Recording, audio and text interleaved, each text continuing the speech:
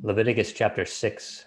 And the Lord spoke to Moses, saying, If a person sins and commits a trespass against the Lord by lying to his neighbor about what was delivered to him for safekeeping, or about a pledge, or about a robbery, or if he has extorted from his neighbor, or if he has found what was lost and lies concerning it, and swears falsely, in any one of these things that a man may do in which he sins, then it shall be, because he has sinned and is guilty, that he shall restore what he has stolen, or the thing which he has extorted, or what was delivered to him for safekeeping, or the lost thing which he found, or all that about which he has sworn falsely. He shall restore its full value, add 1/5 more to it, and give it to whomever it belongs on the day of his trespass offering.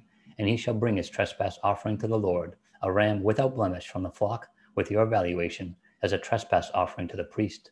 So the priest shall make atonement for him before the Lord, and he shall be forgiven for any one of these things that he may have done in which he trespasses. Then the Lord spoke to Moses, saying, Command Aaron and his sons, saying, This is the law of the burnt offering. The burnt offering shall be on the hearth upon the altar all night until morning, and the fire of the altar shall be kept burning on it.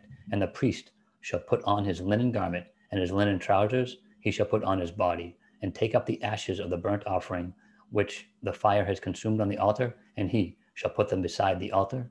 Then he shall take off his garments, put on other garments, and carry the ashes outside the camp to a clean place.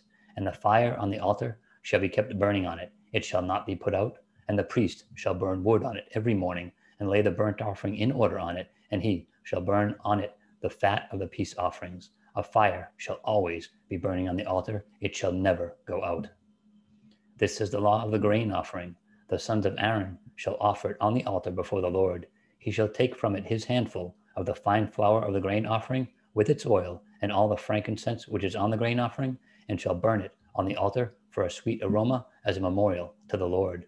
And the remainder of it Aaron and his son shall eat with unleavened bread. It shall be eaten in a holy place. In the court of the tabernacle of meeting they shall eat it. It shall not be baked with leaven. I have given it as their portion of my offerings made by fire. It is most holy, like the sin offering and the trespass offering. All the males among the children of Aaron may eat it. It shall be a statute forever in your generations concerning the offerings made by fire to the Lord. Everyone who touches them must be holy.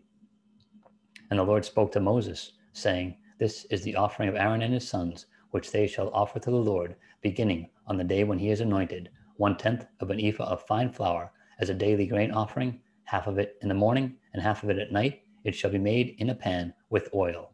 When it is mixed, you shall bring it in. The baked pieces of the grain offering you shall offer for a sweet aroma to the Lord. The priest from among his sons, who is anointed in his place, shall offer it. It is a statute forever to the Lord. It shall be wholly burned. For every grain offering for the priest shall be wholly burned. It shall not be eaten. Also the Lord spoke to Moses, saying, Speak to Aaron and to his sons, saying, This is the law of the sin offering. In the place where the burnt offering is killed, the sin offering shall be killed before the Lord. It is most holy. The priest who offers it for sin shall eat it. In a holy place it shall be eaten, in the court of the tabernacle of meeting. Everyone who touches its flesh must be holy, and when its blood is sprinkled on any garment, you shall wash that on which it is sprinkled in a holy place. But the earthen vessel in which it is boiled shall be broken.